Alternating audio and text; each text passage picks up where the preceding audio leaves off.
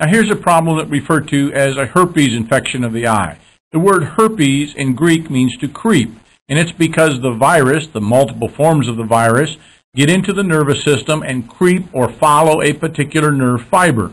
Here we see the top right picture that shows significant lesions caused by a herpes simplex lesion. The herpes simplex lesion causes oral herpes. The individual put a contact in their mouth and put it onto the eye itself, and the virus caused these significant lesions. Now, when the person looks through the cornea, this person will be legally blind because of the scarring. The picture below that is a herpetic ulcer. Remember, ulcer means a sore, and conjunctivitis caused by the virus infection. The picture to the lower left is probably the most significant, and this is a herpes zoster virus, which causes chicken pox, and the person probably picked a vesicle or a blister on the body where the viruses were present, and then put it onto the eye, causing significant scarring of the eye itself.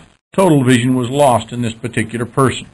Now, once you have the virus in the body, the viruses, whether it's oral herpes or genital herpes or the herpes that cause chicken pox and shingles, they're there for life.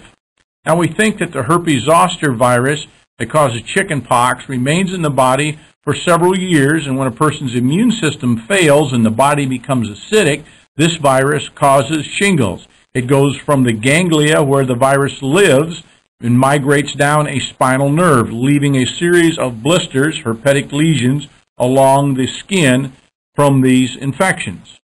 Now remember, the virus can cause scarring of the cornea and blindness.